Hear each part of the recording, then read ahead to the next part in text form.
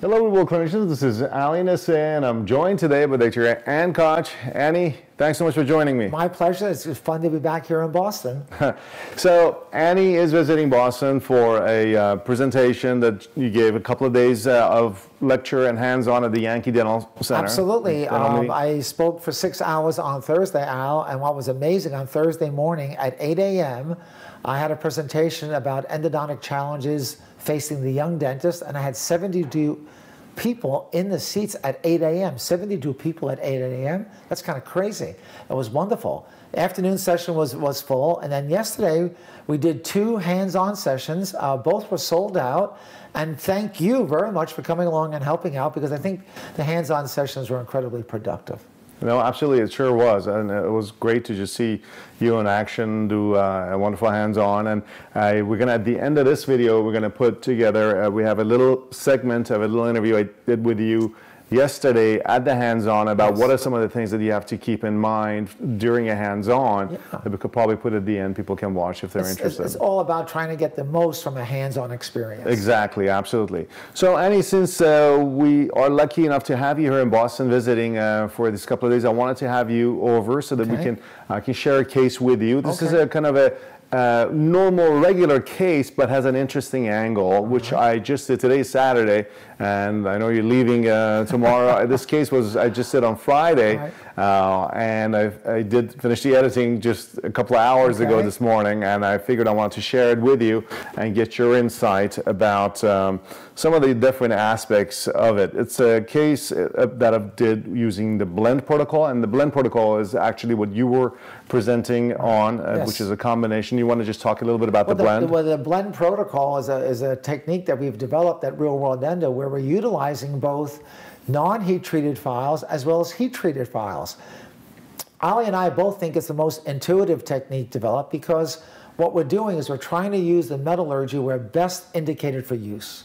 So in a straight part of the canal, we can use a non-heat treated file, but in areas where we start to get into crazy curvatures or challenging anatomical situations, let's use a heat treated file. Yeah, I mean, using the, for the straight portion of the canal, use the canal, an instrument that is going to give you the most efficiency, and in the apical area where you have curvatures, use something that's going to give you more flexibility. So the tooth that I have for you here, Annie, as you can see, it seems to be a run-of-the-mill premolar with a lesion. The lesion appears to be on the side of the tooth. This is a case where a number of restorative work that needed to be done. The prosthodontist, upon making the temporary crowns, noticed that there is a lesion on the side of the tooth and wanted to have it checked. Found that the pulps were non-vital and non-responsive to the temperature, although the molar was responsive. So the premolar is the only one. It has a history of a larger filling, as you can see on the side, potentially closed exposure on the distal aspect of the pulp horn. And so the patient was sent in to evaluate and do root canal therapy as necessary. And what I did is, after doing the pulp testing, it became pretty clear that the tooth is non-vital. And the question now was, why is the lesion on the side? In your experience, Andy, what are some of the potential reasons you could see large lesions on the side? Outside of non-odontogenic lesions, when we're looking at something like this, generally a lesion laterally is going to be something that's a result of either a fracture or a lateral canal. One of the things that strikes me looking at this for the first time here is that you have a pretty large canal that all of a sudden kind of goes away.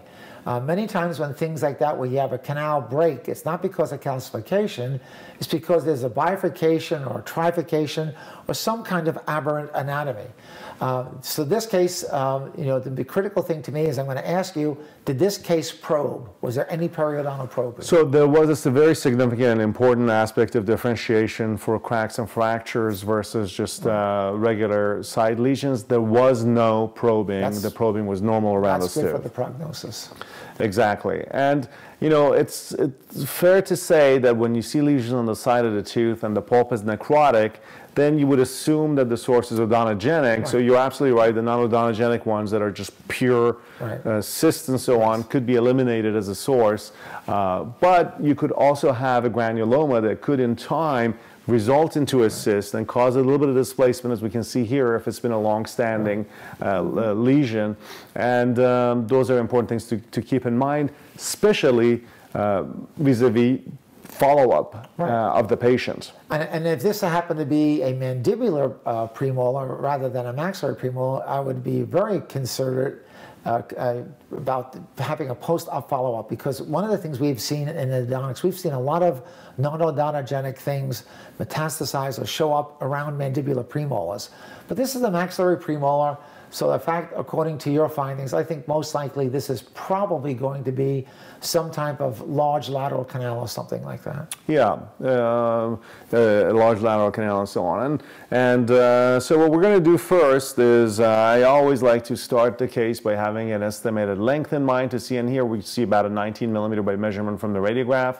Tapan shows other teeth as well, and we zoom in on this tooth. And now taking an axial section through this tooth using the X800, the J-Morita X800 CBCT, has a very high resolution and little noise. And you can see right here at this level of the tooth, we're seeing a small little exit from the main canal on the distal lingual aspect of the premolar. And looking at the sagittal section now, we can see the same thing, that the tooth comes in, and right at the base of that area where the fast break was, there is a little side lateral canal. Is fairly large that it can be visualized radiographically. And even here on a coronal section, the lesion is fairly large. That's really pretty amazing. That's pretty cool that you can see a lateral canal like that. Yep. Of course, this is a large enough size, and what's nice with this X800 unit, you have very high resolution, so you're able to see that level of detail.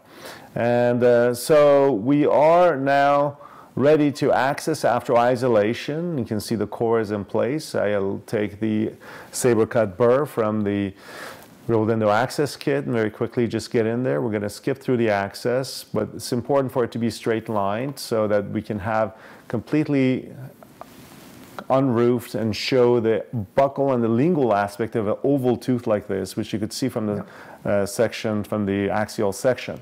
Now, when I look deep into the tooth at high magnification, I'm seeing a little bit of a foam-like substance and some type of material in the middle of the tooth. I would assume it's some type of an exudate coming in from the lateral canal from the large lesion. So it achieves secondary isolation, which is important to prevent any crevicular fluid seepage and backwards.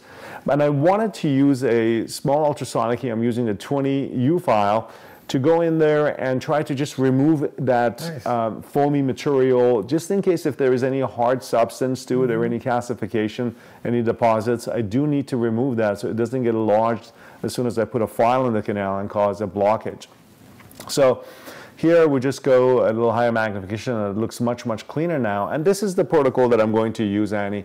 The blend protocol is the idea of using, as we mentioned, non-heat treated with heat treated files, getting efficiency from the non-heat treated, and then getting some flexibility from the heat treated files. And I'm going to combine the EndoSequence, conventional, original EndoSequence 2506 with the EndoSequence CM, which is a new edition that's heat treated of in the EndoSequence.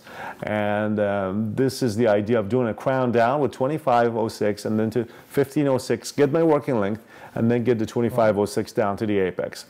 I also like to use a little bit of a chelating agent here. I'm using the Canal Clean, which is a combination of EDTA and some surfactants as well as some antiseptics. So it's not pure EDTA, but people who may not want to use the Canal Clean can use just pure EDTA.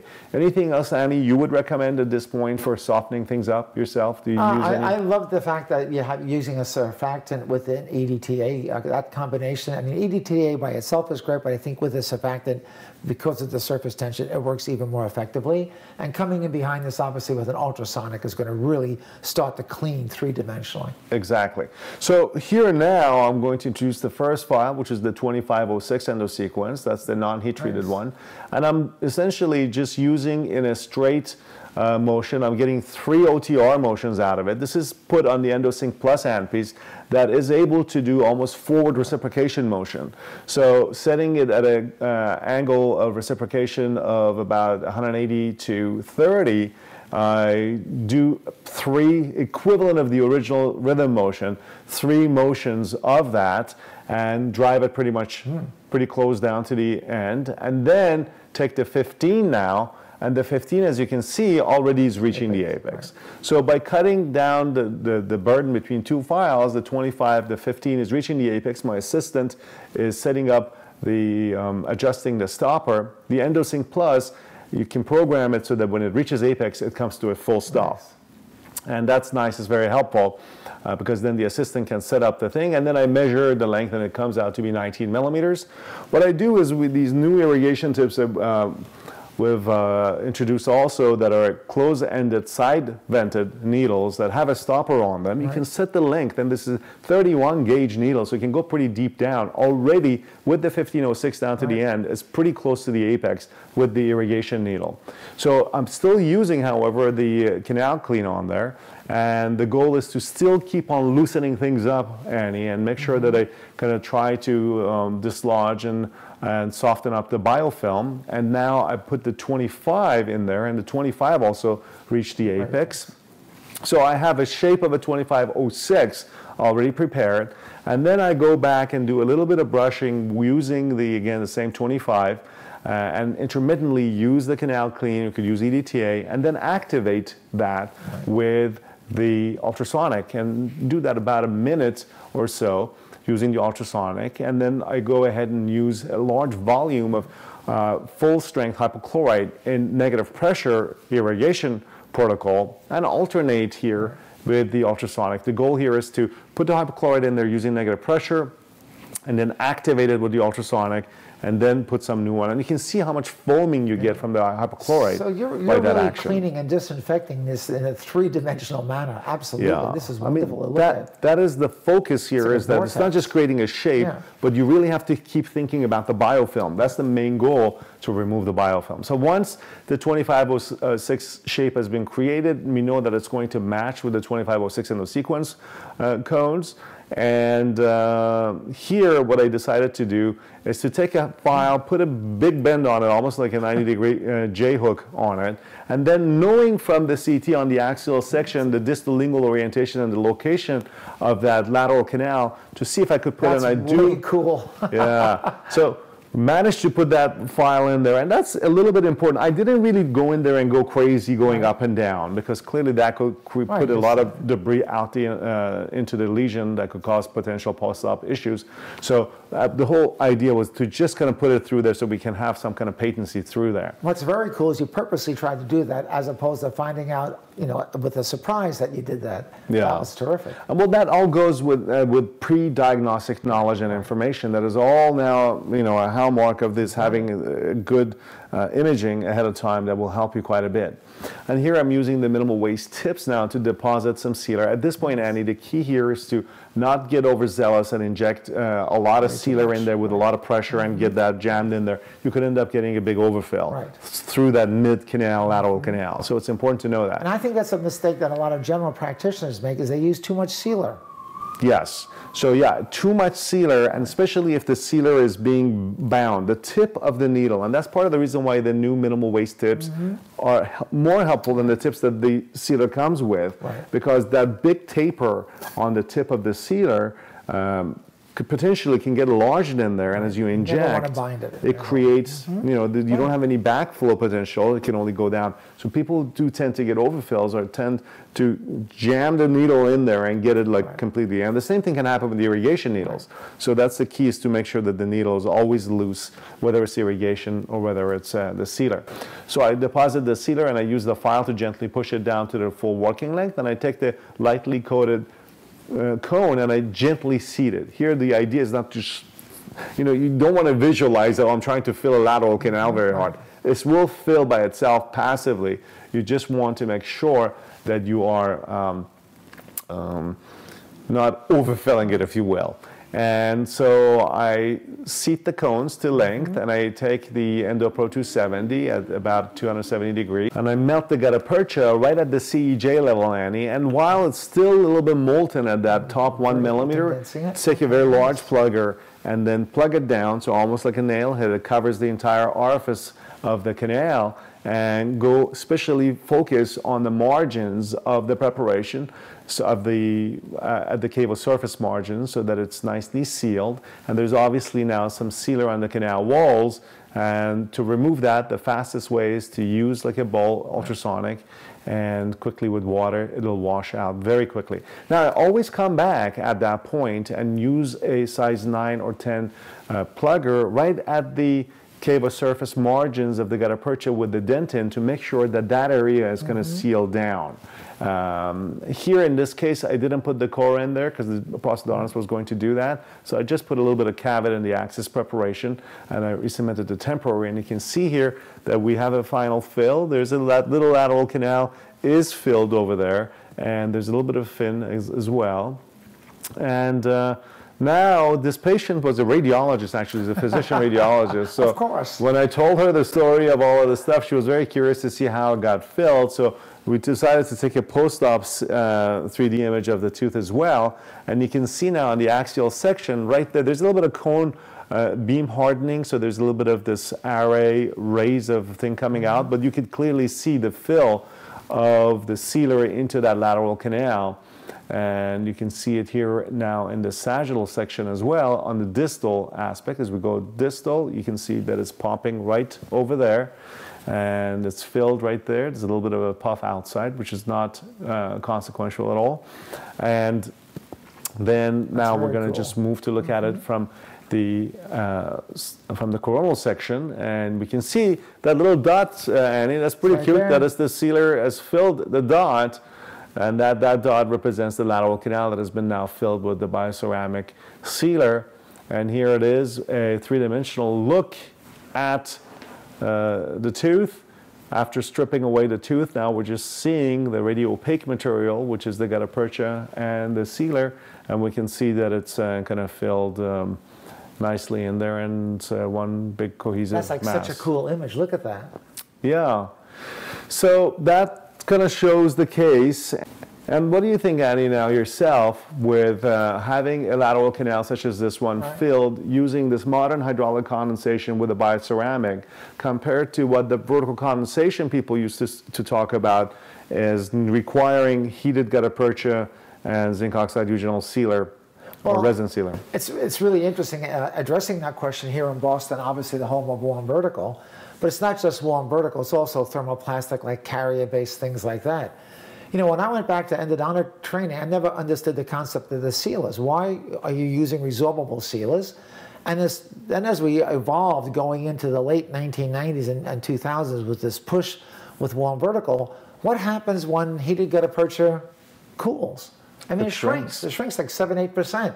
So why would you want to have that ideally in a lateral canal if you rather could have a biologic sealer, in this case a bioceramic sealer, that when it sets doesn't shrink and it doesn't resorb? So to me, it's clearly very different what I would rather have. So if I had a bifidity, a lateral canal, or a delta, my preference, a strong preference, is to have a bioceramic sealer in those little slots rather than heated gutta percha. No, absolutely, no because question in my mind. Not only the fact is that it's hydrophilic and that it actually will bond to those areas and it doesn't shrink, it's also antimicrobial. So it'll give you one extra element that gutta percha doesn't have. Thermoplastic gutta percha is inert, whereas bioceramic material, once filling those lateral canals, will have a deleterious effect on the biofilm. What I think is really cool about this case is that you used, mechanical principles, obviously, biologic principles, and you also took advantage of the latest metallurgy and material science changes. This is where endodontics is going. It's not just technology, it's technology in combination with long-established evidence-based techniques. Yeah, you're absolutely right. So for this case, what do you think are some of the take-home messages for a case like this? Now, what's interesting also, let me add that yesterday, now we did the case on Thursday, but I called the patient yesterday to check on her to make sure she was doing well. And she was doing fine. She said she had just that night, she had to take one Advil, and that was it. And during the day when I called her, she said she was doing fine. Now, follow-up is an important thing, Annie, in these cases. Why do you think follow-up is important? It's really a follow-up because, again, we're assuming, of course, that this lesion, this fairly large lesion, is odontogenic driven. But again, you have to be concerned that is it really odontogenic? Yeah, we're really, really convinced. But just to be on the safe side, bring the patient back, make sure that lesion's starting to heal. If it's not starting to heal, is that, as you said, is it a granulomatous thing that has moved to the side, or is there some other type of diagnostic thing associated with it? But when you have a lesion that big, you absolutely need to have the patient come back, in my opinion. Yeah, I mean, I think ideally we should have all patients come back. The problem is patients don't come back. I mean, we send every patient a letter to come back for a free follow-up radiograph, but they don't come back because they're busy and the tooth doesn't hurt, so they don't want to come back. But this is an important thing, Annie. I think we should really emphasize this because currently there is, as I see this on the internet all the time, people saying, oh, root canals don't have a good success rate, they don't work, and so on. Like anything else, any procedure that is not done correctly will not work. And even if it's done correctly, in some cases, anatomically, they may not work. So the follow-up is the part where you find out where things are working or not. 1,000%. And I think another takeaway from this is really look at your pre-op x-rays, cone beams, whatever type of diagnostic measures you're using. I used to have an expression with my residents, why do you always take the x-ray after you break the instrument, right? If you take a look at that x-ray beforehand and really go through it and do a kind of a deeper evaluation, you're going to see a lot of these kind of little crazy little anatomical things that's going to help you in terms of instrumenting and then filling that case. No, you're absolutely right. I mean, there's so many layers to these cases, and of course we don't want to have this video go too long, but I really appreciate you spending your day here right before going back to Florida. And by the way, speaking of that, I should come by and visit you in Florida at your home and do a little interview over there, because I know you're an avid tennis player, and I'm just learning. I'm not that good, but I would love to learn from you. So I'll definitely come by and maybe we'll play. And thanks again for joining me. Absolutely my pleasure. Terrific. So until then, for We Will Endo, I'm Ali Nasseh. And I'm Ann Koch. And let's save some teeth. But I thought it was a great opportunity, Al, to talk, especially for the young dentists, how to get the most out of a hands-on course. It's so important because people go to the didactic courses, learn a lot of theory, right? But then it's always when the rubber meets the road is when you're on a hands-on course and you're actually trying to use the systems and the techniques that you've been taught. And one of the things, for instance, today is depending on some of these state meetings, we had 25 people, only one person went to my 6 hours of lectures yesterday. So I think one of the first tips is that if you're going to come to a hands-on with a specific technique, try to go to the lecture before that, whether it's the same day or the day before, because you just get a lot more out of the hands-on if you've already been exposed to the technique. Yeah, that's a huge problem that I often see too, is people think that we'll just go to the hands-on, that's all I care about is to learn how to use the system. But there's a lot of theory that goes into a lot of these systems. It isn't like a composite course where everything else is the same, you're just using a different material. There's a whole ideological difference between these different systems. And when you're lecturing all day in endodontics, you talk about all kinds of different sidebars.